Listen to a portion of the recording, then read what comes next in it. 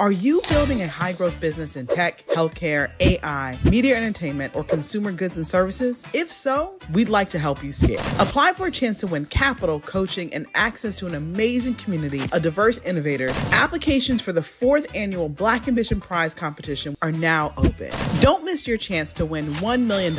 Apply today at blackambitionprize.com.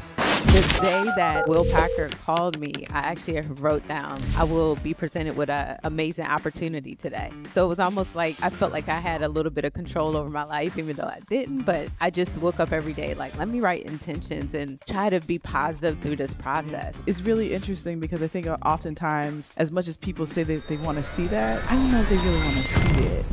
How does somebody go from being unemployed and virtually homeless to becoming one of our best-known celebrity bloggers with a budding media empire? Well, that's been the path of Necole Kane, but you probably know her as Necole Bitchie. Former blogger and entrepreneur Necole Kane.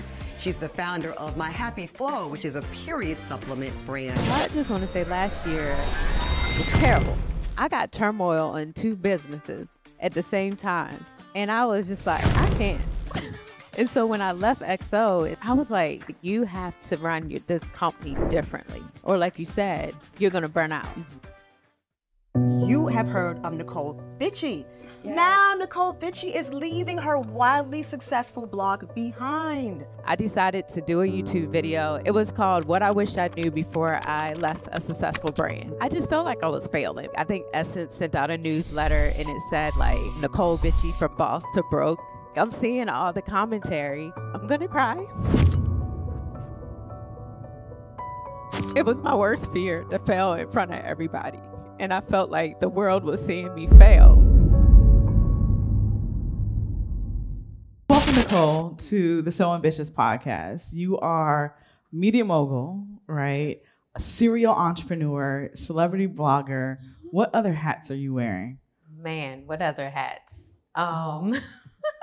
I love that question. Super friend, queen of career pivot. Hey. I like to call myself that. Pain-free period goddess. I love it. So, queen of career pivots. Yeah. Let's start there. Yeah. Tell me a little bit more about that. Well, so hi guys, my name is Necole Kane. But I started my career as people know me, as a celebrity gossip blogger. And I did that for 7 years and it was incredible, of course, a lot of fun. And then on my 7th year, I decided I wanted to do something more purposeful and intentional. And so I transitioned, I shut down the site, but I call it a transition into xoNecole.com, which is a women's lifestyle and empowerment platform. And 2 years into running that, I sold it to Will Packer Media, ran by Hollywood producer Will Packer. And I stayed on for 5 years. And then on that 7th year of running that site, I transitioned out and I started My Happy Flo, which is a women's hormones health brand centered around the menstrual and hormone health of women of color. Mm-hmm.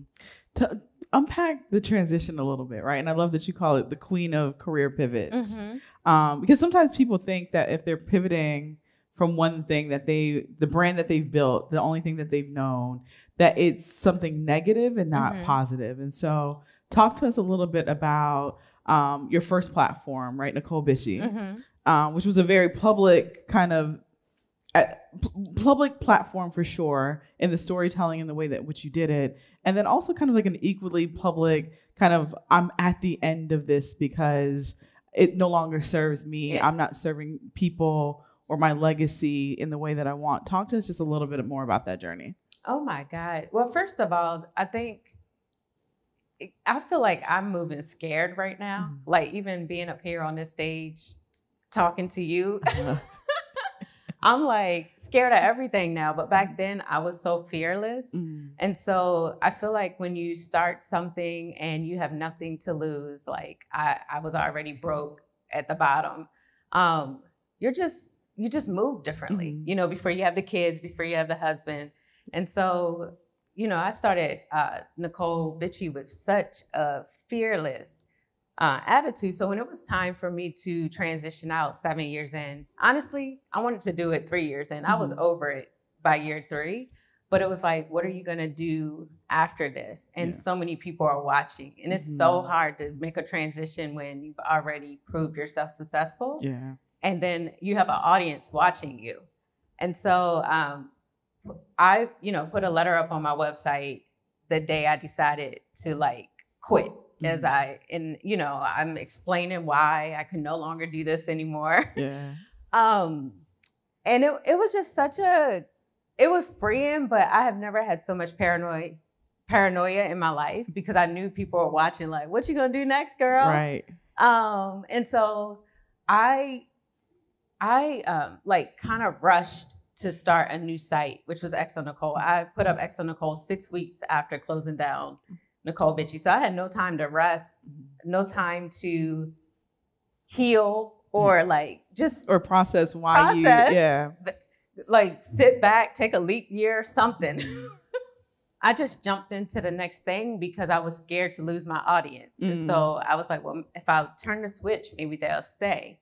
But sometimes when you're like evolving, it doesn't mean everybody's going to evolve with you. Right. So some people weren't in the mindset to change from getting their celebrity news to now you guys are doing more lifestyle and mental health and talking about sex and all these things. And so it was difficult. Yeah, there's a purging process that happens, right? Absolutely. So from a personal standpoint, and then also those that follow you, right? And so talk a little bit more about that. But I just felt like people were like, yeah, girl, you gonna be back. And so something happened that I felt was very humiliating to me. And I sometimes tear up when I talk about it. I hope I don't now. But like a year into it, I'm always transparent. I'm always blogging and that type of thing. I think I watched a YouTube video. You were talking about who were you before you were interrupted. This is my interrupted moment. Okay. I decided to do a YouTube video and say, hey, like, it was called What I Wish I Knew Before I Left a Successful Brand. And I was just talking about how I was running out of money. Like this brand was costing me so much more to run. And like all the plans I had was like, I just felt like I was failing basically. And I put out this YouTube video and I might've went on a vacation or I don't know what happened, but while I'm on vacation, this video goes viral. And it's on everybody's website. I'm trending on Twitter. And like, I think Essence sent out a newsletter and it said like, Necole Bitchie from boss to broke. And I was just like, like I'm seeing all the commentary and that was my moment. I'm going to cry. Don't cry. Take a deep breath.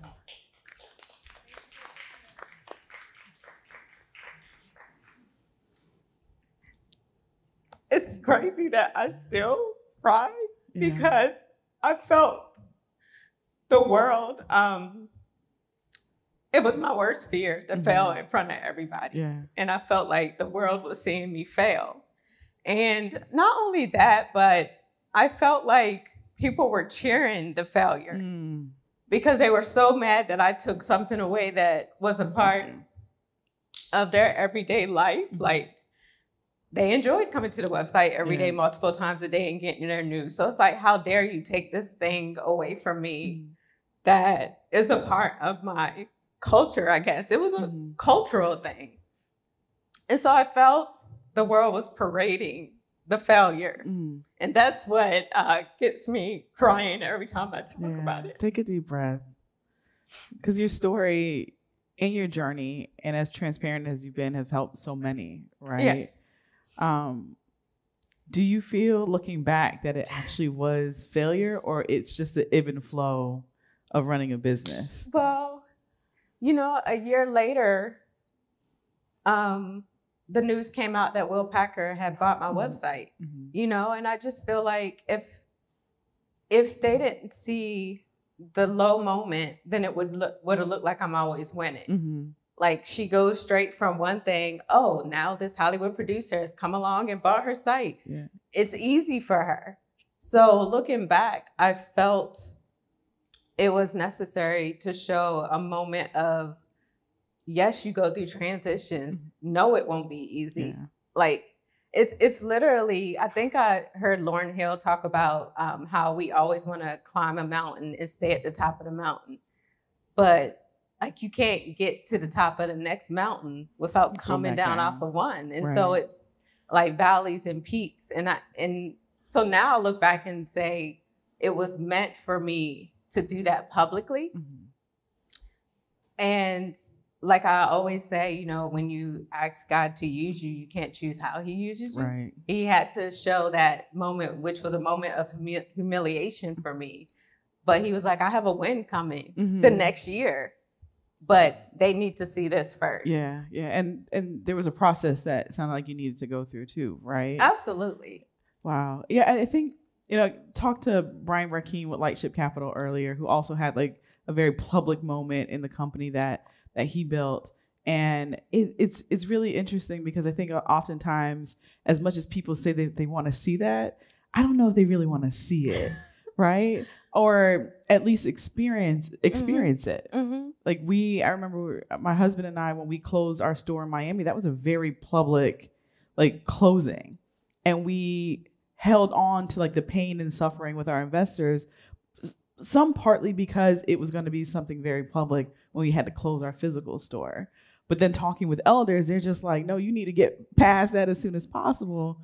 But like there's multiple mental hurdles that I think you have to go through when you're doing something for the first time, right? Absolutely. Or when it's as big as what you built, and you have the people that are cheering you on, but then you definitely have the people that cannot wait for the downfall, and they're louder than that. So much louder. So much louder. And so is there any other advice just kind of in that process, right? When you had to make some very serious decisions, and of course there were going to be the naysayers, but like, what is the thing that you said to yourself, or who did you surround yourself with to just kind of help you weather that storm, and kind of silence the criticism as much as you possibly could? Not really, but I was I had moved to Arizona before to go through the transition, because I felt like living in LA or New York, I was going to be around people who had an idea of who they were going to hold me to, this idea they have of me. And I was changing.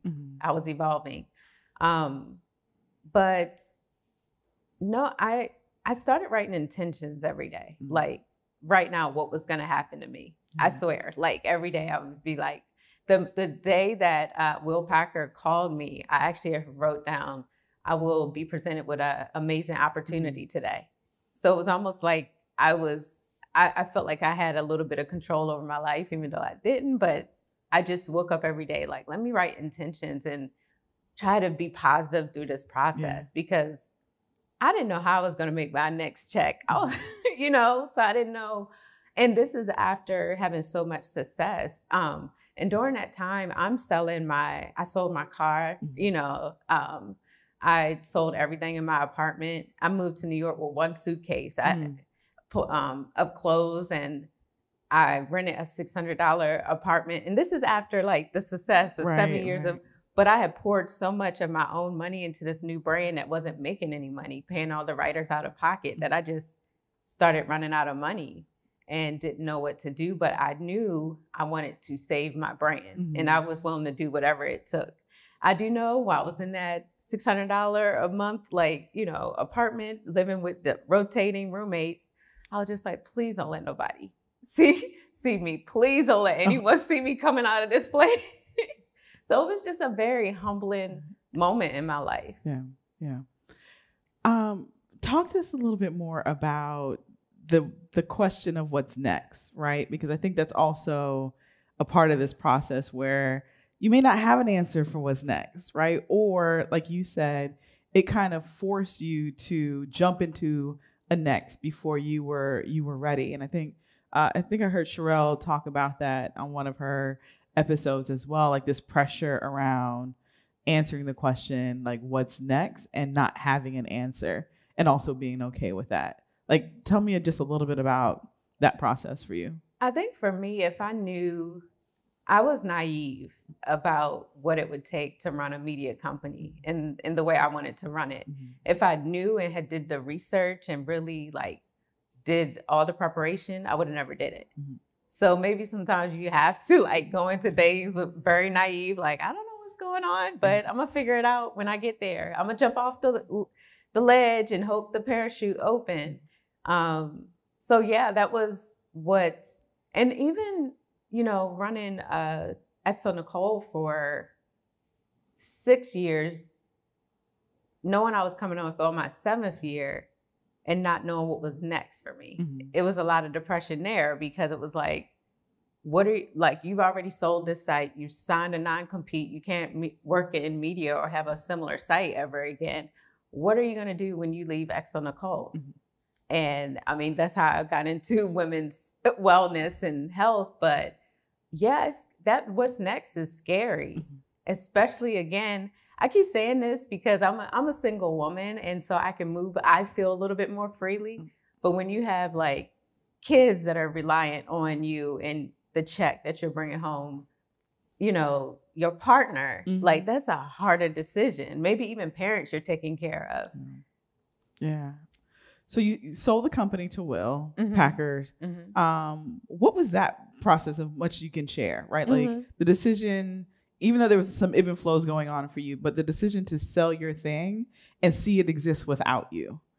Well, first of all, Will came to me, offered me a job opportunity. And it sounded like he wanted me to be like an editor-in-chief of a website similar to xoNecole. And in my mind, I was like, wait, is this going to compete with xoNecole? Like, I don't understand. And second, I wasn't doing well with xoNecole, so I'm not going to go mess up your money. Like, I'm still trying to figure this out over here. So I told him I wasn't interested, and I knew 5 people I could recommend him, but every month he would come back. He would call once a month, every month.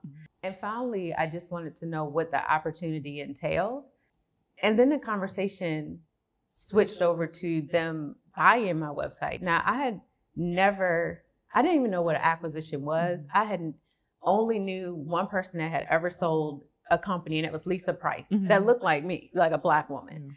And she got so much backlash because she sold to L'Oreal, a white company. So I didn't know anything about what that entailed, what that would mean for me, what that would mean for my website. I knew I wasn't going to get as much backlash because he was a Black man, and a lot of things he do, his audiences are Black women. So it made sense. But yeah, that's how the conversations kind of progressed. And there was that summer I said I moved to New York and sold everything. It was the summer I was going through negotiations, but I knew I had to have a plan B in case it fell through. Then in my mind, he's coming out with another site. He's going to find someone else to run this site, and it's going to compete with mine, and I'm not going out like that. So just in case, I'm about to humble myself, sell everything, move to New York, and we're going to figure out how to make this successful with or without Will Packer. So you stayed on for 5 years? After I sold the site, which is, most people only stay on for a year or two. My original contract in negotiations was for 2 years, and I asked for 3 because I just feel like the first year, acquisition is like getting married to somebody you never dated. Like, it's like a shotgun marriage. Like, you never dated them. Y'all haven't courted. You don't know, like, what their likes and dislikes. You don't know conflict resolution style. None of it. And so, yeah, that first year, I was like, okay, what's supposed to happen? But yeah. How does it feel to see your baby exist without you? It's hard. It's like you said, calling it a baby. It's like you birthed a baby, birthed a child, you raised it for a little bit, and then you handed it over to someone, and they're raising your child, and you're hoping your child doesn't come back home and talk back to you.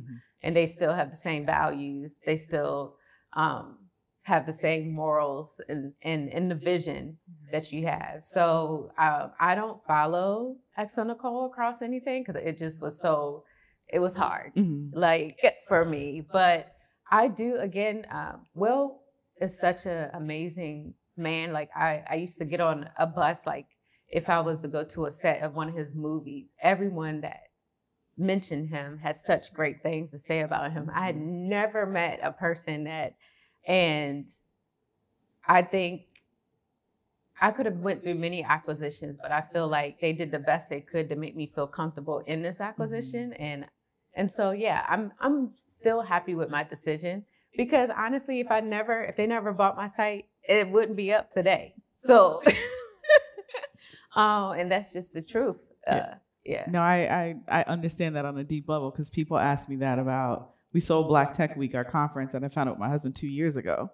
And people were just like, how do you feel? I was like, I feel fine.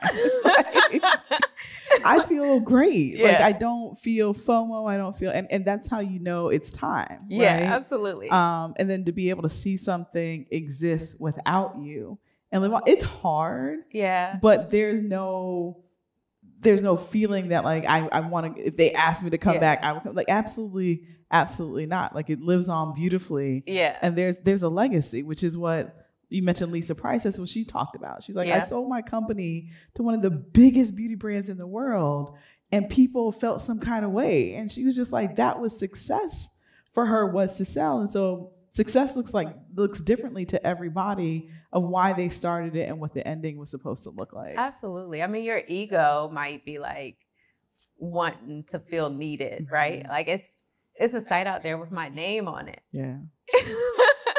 That I'm no longer a part of, right? But yeah, I'm glad that I was able to build something that can live beyond me. And I hope to continue to build companies that can live beyond me. That's the goal. Yeah. So tell us, okay, so from queen of career pivots, right? We're talking about now the third or fourth pivot. Tell us between that last one to now My Happy Flo. How that all came about. So My Happy Flo, it's funny because when Will came trying to buy my site, I was studying holistic nutrition, and I wanted to help women with their health back then. So I got a little rerouted, but a great reroute. With My Happy Flo, that good child. So My Happy Flo, it stems from my parents died very young. They were 41 and 42 when they passed away. I have no living grandparents. And so what ran in my family was heart attacks, strokes, every health condition out there. And they'd go through surgeries, they'd go through, be on a bunch of medications, more surgery, more medications, and it would always end up in death. And I was like, there has to be a better way. And so I think I was around 35 when my period went missing. And I'll tell you why that's important later on, because people are like, well, your period went missing. But that was an indication that something was going on with my health. And so went to a holistic doctor. They nursed me back to health through a vitamin blend. And that was the first time, like I said, my family has always been on medications. She gives me a custom blend of vitamins and I feel amazing. My period returns, all the things. So I got very interested in how we can heal through whole foods and vitamins, how we can change our lifestyle. And so I studied holistic nutrition, I studied hormones, and that's how I ultimately came up with the ingredients in My Happy Flo.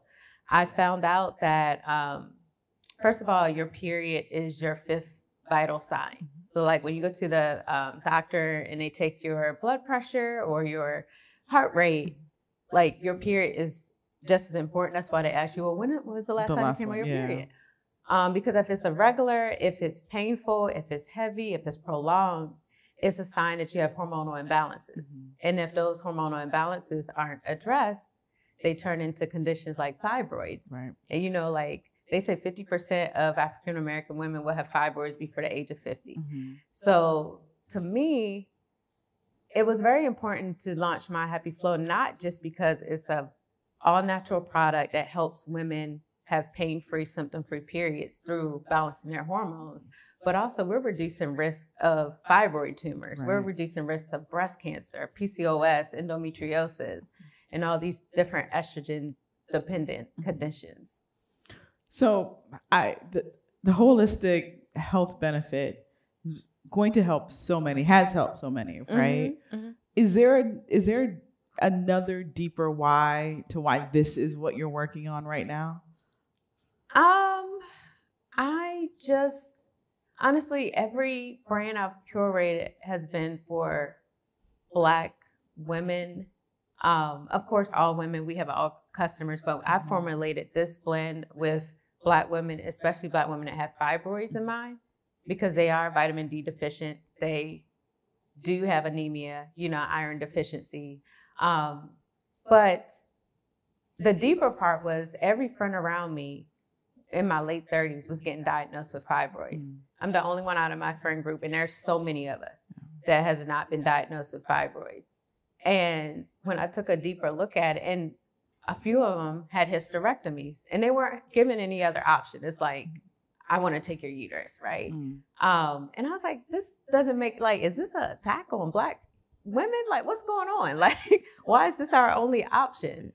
And one thing I noticed out of everyone that was getting diagnosed was birth control. And when you look at birth control, I know we sometimes talk about products and the hormones or xenoestrogens, or clean beauty is very big right now because people are getting educated about all the chemicals that are in our products that are causing hormonal imbalances and all these other health conditions.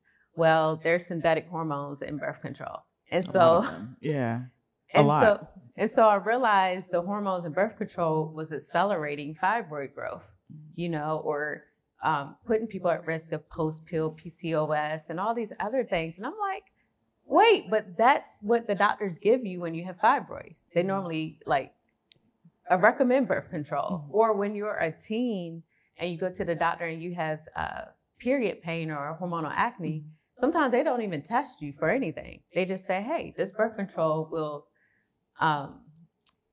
regulate your period, when it really doesn't. So this brand to me is more about educating women on their bodies and their hormone health, because we can, when a woman heals herself, she heals her daughter, she heals her granddaughter, she heals the women around her.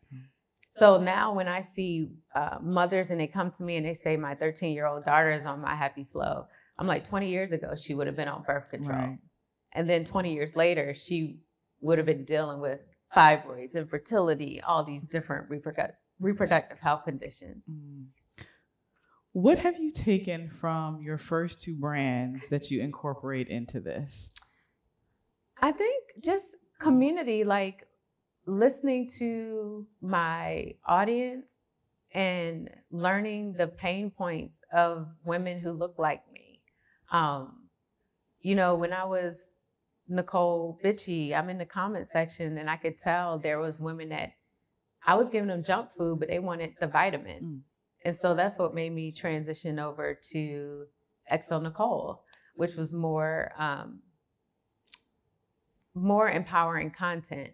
And then we have xoNecole, and all these, different writers are writing about their periods and fibroids and PCOS and all these and I'm like, wow. We feel so empowered when it comes to our finances and elevating in our career, because it was during the time all the girl bosses was coming up, but we feel disempowered when it comes to our health. And there's so many women that are suffering in silence with different, you can go I'm in a room now full of women, and I know there are women that are dealing with fibroids or some type of reproductive health condition, because that's how the stats are set up. So I think for me, it's been always seeing a void, seeing a need, and how can I fill it? Do you feel with this company that you have set a new tone, set a new expectation on how we should be caring for Black women? Or you feel like you're still trying to disrupt it?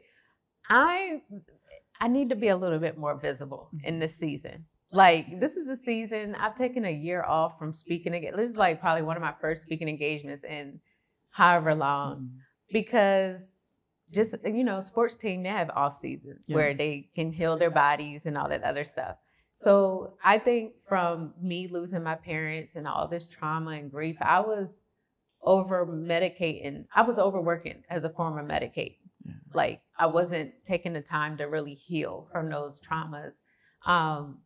I think a lot of things I've learned about hormone health, especially what I just told you about birth control, if that's all we've known for so long, like trying to get people to unlearn that, the amount of feedback that's going to come my way as I start talking more about that, especially in a Roe versus Wade society. Now I have to talk about, well, they'll say, well, what's the alternative? Now I have to teach women how to fertility awareness and how to track their cycles and how to know when they're ovulating and how to look at their cervical mucus and know when they're fertile, you know. But it feels like a lot and it feels heavy, you know. But sometimes your purpose has to be way greater than your comfort zone. And so I'm just preparing myself for, like, God gave you this calling. You have to answer the call. You have to go out there and you have to be more vocal and visible and teach the people. Yeah. How are you putting your armor on to get ready to do that? I don't know. It's a lot of journaling and just, I think that's why I needed this season away from the speaking engagements, away from the podcast, to just get my mind right. Yeah. Because if not, I'm ready, but I wasn't ready a year ago. So yeah. Yeah. Do you, when you need to take a break like that, right? Or you've launched a company where your name likeness is still that, right? People want to see that, but you also say, you know what, in order to do that in the future, I got to take this break now. Can you just unpack a little bit of like how you do that? Because I think a lot of entrepreneurs, but specifically a lot of female entrepreneurs that are the face of their brand, struggle with that, and then it leads to burnout, which I've been through burnout twice, so I know what that's like. I don't wish it on my worst enemy, right? My goodness. But can you just talk to, like, were there certain systems you've put in place? Were there certain strategies you had to think through? Or you just like, Felecia, like, I just went cold turkey. I just gotta like leave, because there's a balance to that, right? And you gotta figure some parts out of that, otherwise the thing can potentially fall apart. Yeah. Can you just share a little bit more insight on that? Well, I just want to say last year was terrible because I was, you know, coming out of xoNecole, and there were some things going on that just I couldn't wrap my head around. But I was also going through something personally with My Happy Flo, kind of like almost like a legal issue, but not, because I had started the company with a friend and we didn't work out. Okay. So I got turmoil in two businesses at the same time. And I was just like, I can't. And so when I left XO in September of last year, I was like, you're going to have to, originally I was trying to run My Happy Flo like a media company. So I was about to be right back on that hamster wheel, doing all these workshops, doing all these events. And I was like, you have to run this company differently. Or like you said, you're going to burn out. And so I took a step back to put processes in place. I switched manufacturers so that our supply chain, like the amount of time between production, got very shorter. I put a fulfillment center in place. They ship out the product for me. So all I have to worry about is marketing. And we put all these email flows in place. So as long as I get the customer to the website, or if I collect, like, your customer is rented until you get their text message or their email. Now they can be your customer. But other than that, you're renting it from social media or any site that has gotten them to come over. So for me, I had to get that funnel together. And then now all I have to do is get people in the funnel, which I can do through ads. That was a big fail, but that's a whole other story. In my season of not wanting to be visible, I wanted to try ads. That did not work out for me. Oh, listen, that's a testimony of quite a few people. Just like... I put a lot of money in paying an advertising agency. And I'm like, these little 2 sales, I could put up an Insta story. You know what I mean? Like, I just paid you $15K. And I'm getting 2 sales a day. Facebook ads is a trap, man. I'm going back to hustling on social media, like, because this isn't worth it. So yeah, so I put all the things in place so that I could take that break and kind of just take the time to, like, just recenter myself. And also, I will tell you one thing that changed my life is it was called a soul coach. I did soul coaching, but what she did was help me figure out my soul's desires. And she helped me figure out what's the end goal. Where do I want to end up? What do I want my family life to do? I want to be married? Do I want to have kids? What do my days look like when I'm waking up in the morning? And that literally dictated how I was going to grow my company. I realized I'm probably going to have to hire a CEO. I don't want to be the CEO because I envision mornings with my kids, you know, pouring into myself. I envision, you know, going to soccer practices and that type of thing. And so when you know what you're working towards, it's easier to make the decisions to get you there. I would have tried to raise money really quickly if I didn't go through that soul coaching. But now I'm like, okay, the moment I raise money, I'm back in a situation where I have bosses and people to answer to again. So how long can I bootstrap this so that I can live my life a certain way and run my business a certain way with a certain freedom? Nice. I love that. Soul coaching. Yeah, it was called soul coaching. I love it. No, I mean, so many of the things you said around setting the intention, like the flow of how you want the day to be, knowing that if you decide to go this route, which might be easier, right? Getting the capital to give you the runway, but it's going to come with two things that are non-negotiables for you.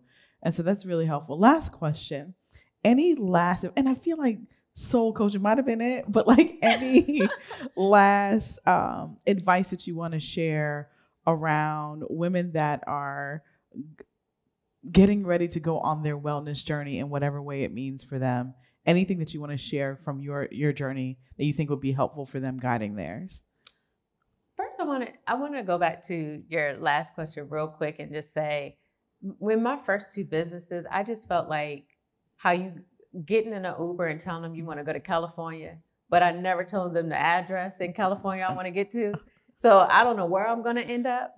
That's what I felt like with my first two businesses, because I didn't really have a game plan of what's the exit strategy? Where am I trying to end up at? And so I just felt like I was on autopilot to a destination I never chose. Like when I started My Happy Flo, it's like, okay, if you want to get this in the hands of as many women as possible, what is that gonna mean? What type of money do you have to raise? And if you raise money, we don't talk about this a lot. When you raise money, you're planning for an exit. How are they gonna get their money back? And so there's all this uproar in especially in the Black community about when someone sells, but you were cheering when they raised 25 million. But don't understand the flip side of that. Exactly. But their investors has to get the money back. So if you see someone raising money, just know that they have plans to either sell their company or go public one day. But how many women? I only know one woman that went public, and that was Kathy Hughes, a Black woman. Kathy Hughes from Radio One and Interactive. Exactly. So going back to your last question, I just had to say that real quick.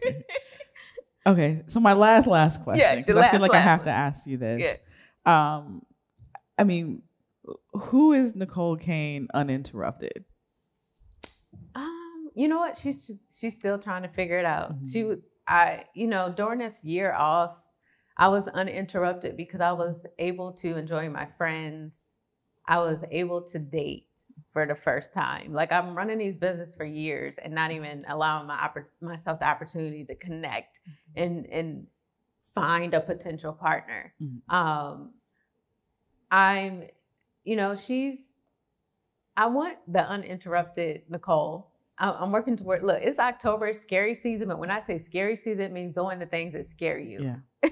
I want to see me on more stages like this. I want to see myself showing up on social media and sharing my truth. That's who I am, uninterrupted. So right now I'm kind of interrupted because I'm still kind of like figuring it out. I don't know. Because here's my thing. If it costs you your piece, it's too expensive.